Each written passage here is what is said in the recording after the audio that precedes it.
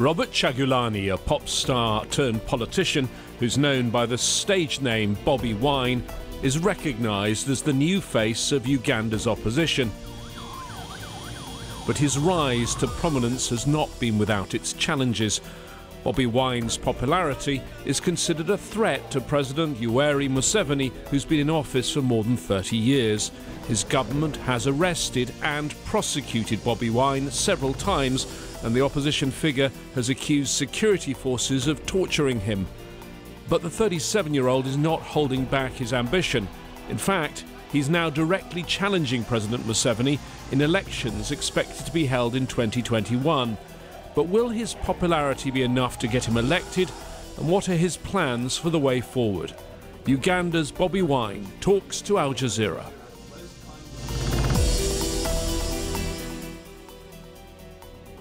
Bobi Wine, leading opposition politician from Uganda, thank you for talking to Al Jazeera. And let me start by asking you to tell us what's wrong with things in Uganda right now. I will try to be diplomatic and say many things are wrong, but if I was to be real, I would say almost everything is wrong, and it all begins with leadership. We have what many people describe as a kleptocracy for a government, which we hope to make better. It's relatively recent that you've emerged on the political scene. You were, before that, a musician. Why did you decide to go into politics? I'm a musician, social activist, and a ghetto youth who recently, I call it recent, but it's 2 years ago, decided to run and become a member of parliament. So was it a natural evolution from that to politics, or was there a moment that made you decide to get involved in politics? I would say it was a natural evolution, because initially, like any other young man, I was singing about the girls and the parties and everything. But, you know, over time, after realizing that indeed my music and my lyrics was influencing so many people, especially the young people, I decided to channel it to positivity, and it was working well. However, there's this one time about 10 or something years ago when I got a personal attack. I was beaten by my age mate, and my crime was showing off. That is a time when I had just gotten a brand new Escalade, and he claimed that I was showing off as if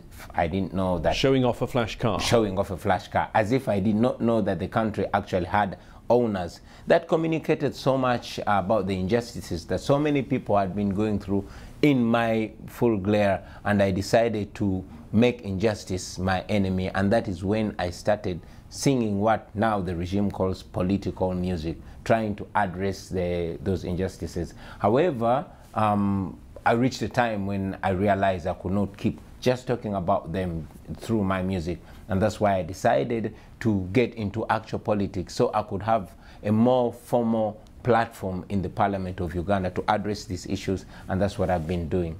And you've been an MP for 2 years now. Yeah, I've been an MP. But the government's targeting of you has continued since you've been an MP. Not only is your music banned, your concerts banned, but you have faced attack. Tell me about the incident when your driver was killed.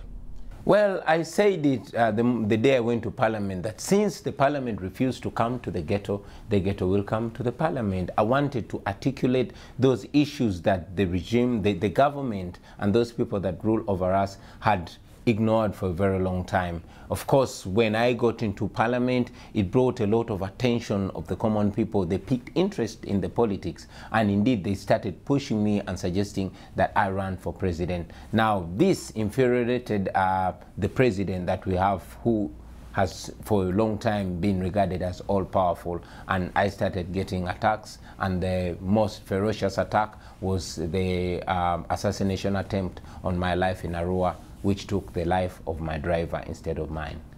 And you were arrested after that? Yeah. What happened to you when you were in custody? You were tortured, yes? Well, I was tortured, I was beaten and humiliated. You know, the regime planted 2 machine guns on me, and the spokesperson of the National Police in Uganda actually came out and said those guns were found in my room, only to withdraw the charges just a week later. That was in 2018. Yeah. This year, again, the attacks on you have continued.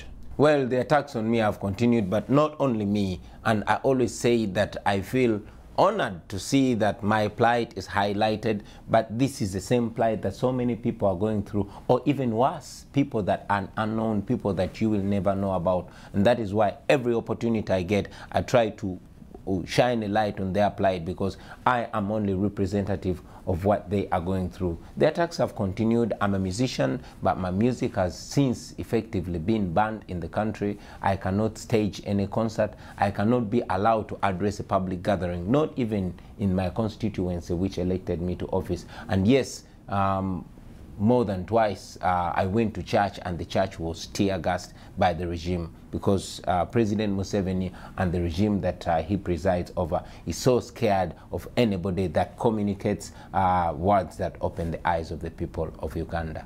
Let's talk about President Museveni. You were, I believe, 4 years old when he came to power. Yeah. You probably, well, I'm sure, don't remember Uganda without Museveni, and that's a large part of the Ugandan population. Yeah, I'm 37, but I've never realistically experienced a Uganda with another president, and it is more than 80% of Ugandans that are in the same situation, you know, and that really gets us disturbed. We have been denied an opportunity to contribute to our country. We've been excluded as a new generation, and we desire to contribute to building a country which we know we are going to live in, because certainly the people that are making decisions for us are not going to be there to either benefit or suffer from the decisions which are evidently wrong that they are making for us. If you look at the history of Uganda since independence from the colonial rulers, the British, it can really be summed up with three names: Milton Obote, Idi Amin, and Yoweri Museveni. Now, two of those, Obote and Amin in particular, were very, very brutal. Would you accept that when Museveni came to power first, he rescued your country? Well, that has been said. We've always been hearing that while growing up, until we grew up old enough to see with our own eyes. And I would say without fear of contradiction that Museveni's rule is much more brutal than the rules that have been there before. Only that President Museveni has been extremely smart, and we must give it to him. You know, the world sees President Museveni, and indeed many people describe him as a benevolent dictator, or a dictator in a suit. To the Western world, President Museveni has always cast this image of a democrat, but back home he has stepped on all rights and all freedoms, and he has ruled Uganda with an iron fist. What do you say to international investors and to governments, to diplomats who say, better the devil you know? Well, to the international community, to the international investors, and to all the organizations that are working with Uganda, first and foremost, I want to thank them for always choosing to be friends of Uganda. They've supported our healthcare system, and yes, they've supported our military. But we know that we are also citizens of the world, and what unites us should not be only business. It should be the values that we share together, values like democracy, values that the respect for human rights, and values like zero tolerance to corruption. So I request them to always hold the administration accountable. Let them make the observation of human rights and the rule of law a precondition for cooperation with Uganda, so that ultimately they are dealing with Uganda not to the detriment of Ugandans. We want the international community, and in particular the United States of America, to be dealing with Ugandans and not with Museveni himself. Otherwise, the United States supports so much of our military operations, especially in the fight against terror. But you see that the corruption that is ongoing in Uganda, and indeed the corruption of President Museveni himself, has caused that aid to again be used to repress the people. I've always noted that the gun that was used to extrajudicially execute my driver was an American gun. I've interviewed President Museveni 3 times. In fact, he's been on this program sitting in the chair where you are. He seems supremely confident. Do you think he's afraid at all of losing power? The only thing that President Museveni is scared of is losing power.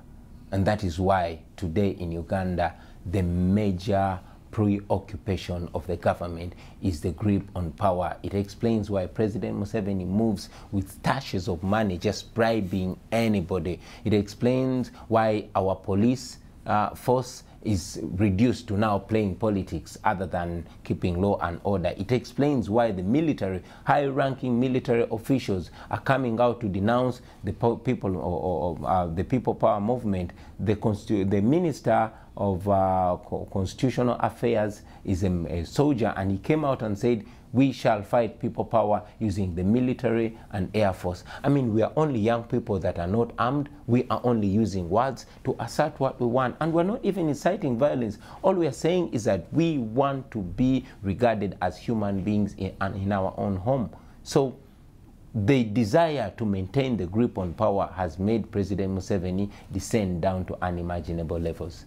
The Constitution has been changed twice. It used to say that you're only allowed to be president for 2 terms. He's now done 5 terms. It used to say that you're only allowed to be president if you're younger than 75. He'll be 76 next time there is an election. What do you think is the president's plan? Do you think he plans to rule until he dies, or do you think he plans to hand over power to his son or maybe his wife? Well, I wouldn't want to say I think. I would want to say I know that President Museveni plans to rule for life, and maybe after he dies in office, probably he wants his son or his wife to take after him, which is wrong, which is unacceptable, which we are going to fight until the end, because Uganda is not a monarch. Uganda is a democracy, and all Ugandans should be included in the governance of Uganda. But most importantly, it should be the people of Uganda to make the decision. You talked about our constitution.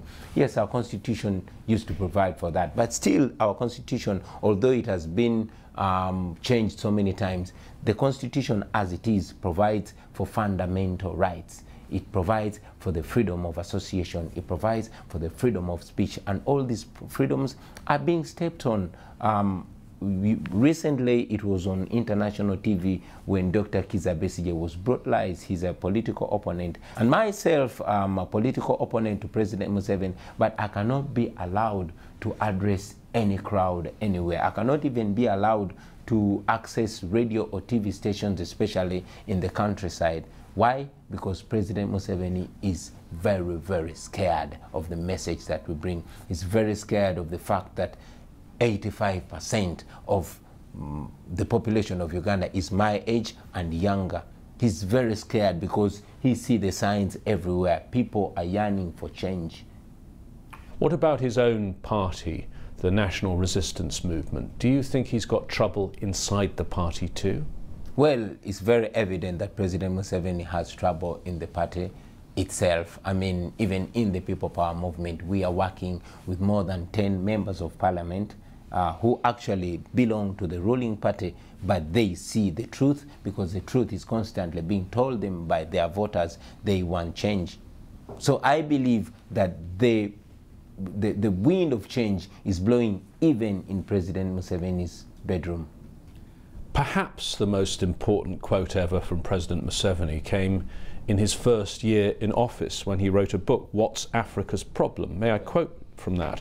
The problem of Africa in general, and Uganda in particular, is not the people, but leaders who want to overstay in power. Now, I picked him up on that quote when I spoke to him 6 years ago in 2013 on this programme, and he said, no, staying in power without elections. I'm in power because of elections. And he has been repeatedly re-elected.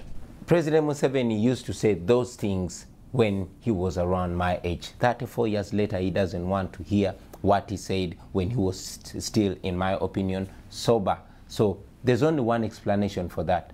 Power corrupts, and absolute power corrupts absolutely. There have been allegations that previous elections were not free and fair. In your view, right now, is President Museveni the legitimate president of Uganda?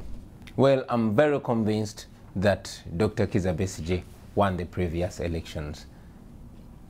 And I would believe that even if Museveni could have won the past elections, the way he's handling the people of Uganda makes him lose his legitimacy. However, we are looking at the opportunity of 2021 for the Ugandans to assert their voices, which we are sure they are going to. Do you see a trend in Africa? I mean, look, for example, at Zimbabwe. Look at other parts in North Africa, at Algeria, for example. Do you see a trend that older leaders are now being forced to give up power? Well, the wind of change is blowing. It's only those that have decided to cover their ears and eyes that don't see it. But the wind of change is blowing. Those of us who were young are now grown. We were babies, now we are parents. We are demanding the right to shape the future for ourselves and our children, and we will stop at nothing. This is not only happening in Uganda, it is happening all over Africa. You've seen what happened in Burkina Faso in the past, in Algeria, now what happened recently in Sudan. It is happening in Uganda. You've mentioned the demographics in your country and how many people are young, under 35. Because of your music and your own age, tell me what the youth of Uganda are saying. The youth of Uganda are saying they want better. The youth of Uganda are saying they want their country back. The youth of Uganda are saying they want a country that offers equal opportunity to every Ugandan, where somebody is going to be judged by the content of their character, not which tribe they come from, not who their parents are. The youth of Uganda are saying it is time, it is our time. And the next election is 2021. Yes, please. You say that you're going to stand for president. Yes. Will you get all of the opposition to come behind you as the one unified candidate against President Museveni? Well, it is our effort. We are in advanced stages discussing with different leaders from different groupings and different formations to see that we come together as the opposition, well knowing that one big challenge we all face is the oppression and the limited or shrinking political space. Given that shrinking political space and the history of the previous elections, the 5 presidential elections we've seen, which Museveni has won, he has a very tight grip on the system, and there have been persistent allegations of vote rigging. How do you overcome that if he rigs the election? Yeah, we know that President Museveni is planning to rig the election. He has done that in the past. Recently, he did it in Hoima in a by-election using the military. But we are banking on overwhelming him, because a vote can easily be rigged if it's not overwhelming. And ultimately, if President Museveni tries to rig the election than he has been, like he has been doing, then the people of Uganda will rise up and they will stop it. Well, let me ask you about what you mean by that, because if you are blocked at the ballot box, what other ways will you seek to remove Museveni? And it's worth noting to our viewers that since independence in the 1960s, there has never been a peaceful transfer of power in Uganda. The law as it is today permits me to vie for presidency. And if President Museveni tries to stop me from vying for the presidency, that would be another bridge that we shall cross when we get there. But what you said a moment ago, that the people could rise up. Are you saying there could be an armed revolution against Museveni if your efforts at the ballot box are blocked? I did not say people could rise up. I said people will rise up, because that is evident everywhere. They are tired of this oppression and they will not take it any longer. I do not believe in violence. So we are using and shall continue to use all legitimate and legal ways of defending our voice. I was speaking to one international diplomat who's actually met you, who says Bobi Wine, he's a performer, he's very charismatic, but what does he know about running a country? What are going to be your policies if you get rid of President Museveni? We are looking at breaking a dictatorship and having Uganda under civilian rule, which has never happened before. We want the voice of the people to surpass the voice of the guns. We want to return the rule of law and dignity to the Ugandans and utmost respect for human rights. We want to revive our education system. I mean, it is sad that the wife of the president, whose education is actually questionable, is the Minister of Education, and it is so sad, the recent happenings in Makerere University and what she said, but that explains the regime and the family and the couple that's ruling over us. We want to revive our healthcare system. It is sick itself. It explains why our government officials, our leaders actually never go to our hospitals. Even when they have to give birth, they fly to countries, to developed countries for treatment, while the Ugandans are left to suffer and die. That explains why we lose more than 19 women every day, not every week, not every month, but every day giving birth. More than 300 children die in Uganda, you know, and all these other challenges that people go through. If we had a functioning healthcare system, it would be working.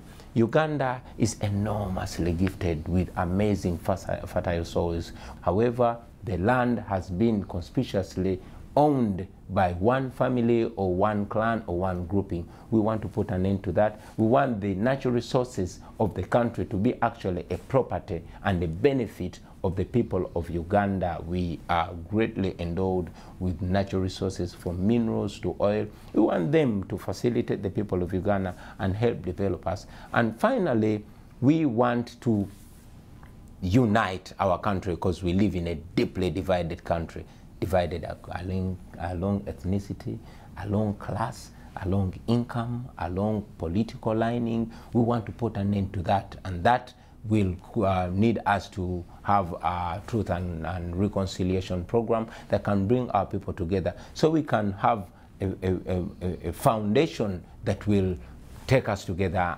forward as a country. And most importantly, I know that many of our very resourceful, knowledgeable, educated and intelligent people have been forced to leave Uganda because the nation does not offer what they deserve. These are first world brains stuck in a third world country. We want to repatriate them back home to help build our country. I must note that after the unfortunate events in Rwanda of 1994, it is mainly Ugandans that went to Rwanda and assisted build the Republic of Rwanda. We want Ugandans living in America, living in Europe, living elsewhere, to feel comfortable and blessed to come back and rebuild their country.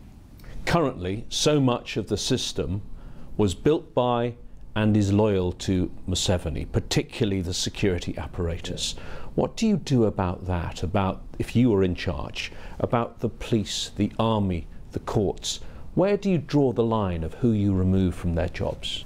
I've been communicating to the men and women in uniform, telling them that this is a fight for them too. We're not fighting against them, we're fighting for them. They deserve dignity. These are men and women who spend sleepless nights trying to keep us safe. But again, looking at how they live, how their children survive, how they are enumerated, it is sad. So we want to better their lives so that our security is better. We want the police not to be playing politics, but to be doing their mandatory work, which is protecting people and their property. We want our soldiers to be dignified, to earn well and to live well. And would you continue keeping those soldiers playing a regional role? For example, Somalia. Uganda's had soldiers there for 12 years. Yes, you get paid a lot of money by the US government for having your soldiers as part of AMISOM, but should Uganda be fighting the US's wars? Uganda, in my opinion, is not fighting the US's wars. I believe that Africa is our home. I believe that we should be our brothers' keepers. So whenever there's a problem, Uganda, like all other nations, should be part of it, you know. But again, just like we are trying to have stability and harmony in other countries, it should not be at the cost of Ugandans. So Ugandans should benefit from the stability as well. That should not come at the cost of Ugandans. My final question. How worried are you about the stakes in what you're doing here? Because in 2 years' time, yes, you could be the president of Uganda, but you could also be in jail, you could be in exile, or it could be worse. Yeah, I know that every day that I live it as if it's my last day. Every time I leave home, my little daughter hugs me and makes me promise 100 times that I will come back home. I always want to go back home. I have a little beautiful family. I have a young beautiful wife, and we always promised each other that we will work so hard in our youthful days and retire early and enjoy our lives. I want to live peacefully like any other Ugandan. But this is very important because it is not life if one is not living free. So I know the stakes are high. I know the regime is bent at nothing to keep power, even eliminating people like myself. And I know, I've been told before, that there's a very big target on my life. I know that is there, but I also know that it is worth it to fight for freedom even at the point of death. I've said it before and I'll say it again, that we shall continue to fight legally and constitutionally for our freedom, and if need be, we shall die fighting for our freedom. Bobi Wine, thank you for talking to Al Jazeera. Thank you very much for having me.